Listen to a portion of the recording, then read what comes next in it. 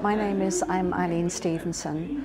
I've been a nurse for 44 years. My name's Tracy Reynolds and I'm currently a practice nurse at GP surgery. My name is Leonore Laidler. I'm a practice nurse currently for a single-handed GP in Southport. I've always wanted to be a nurse from a young age. I had a nurse's outfit and it was something I always wanted to go into. Following nursing my grandma, I decided I'd like to do, a career in healthcare.